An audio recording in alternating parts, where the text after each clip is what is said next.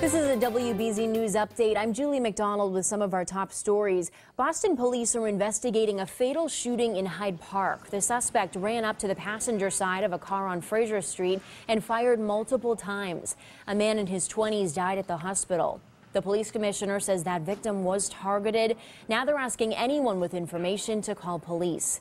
A state trooper hurt in an overnight crash on 93 in Stoneham. Police say that he was helping a disabled vehicle when his cruiser was hit from behind. It happened around 2:30 this morning. That trooper was taken to Winchester Hospital with back and neck injuries. The driver did stay on the scene. So far, there are no charges.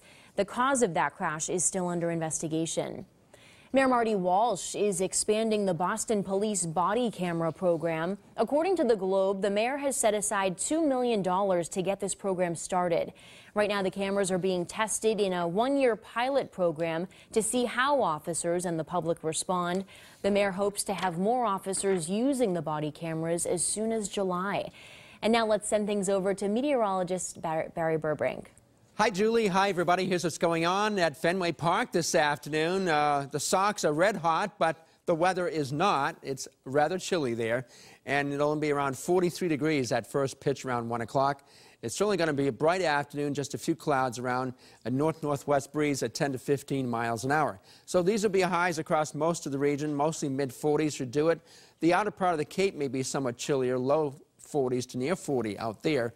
The gustier wind near the Cape closer to that storm center offshore, which is moving away from us. And there it goes. It was rather cloudy here earlier this morning. The cloudiness has thinned out quite a bit. We'll have some sunshine this afternoon. This next weather system coming down from the northwest, so we'll have a little bit of cloudiness here, some heightened cloudiness around through midday. But for the most part, it turns rather sunny until we get some of these puffier clouds coming down from the northwest late this afternoon, this evening. And some of those could produce a brief sprinkle or a snow shower in some spots in this rather cold air.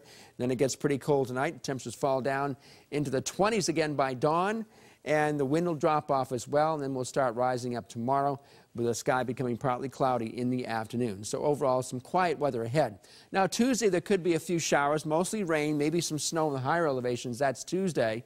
Then we get to Thursday, we get another batch of showers. We may turn pretty warm here on Friday, assuming that front holds up. And then we'll have to watch next weekend because there could be a big rainmaker. And tough to say whether it's going to be Sunday or hopefully not Marathon Monday, but there's a possibility of that happening. That's your forecast for the next 7 days. Gradually warming up the second half of the week when we get some of those rain showers on Thursday. That's it for now. Back to you, Julie. Looking forward to it. Thanks, Barry. I'm Julie McDonald. This has been a WBZ News Update.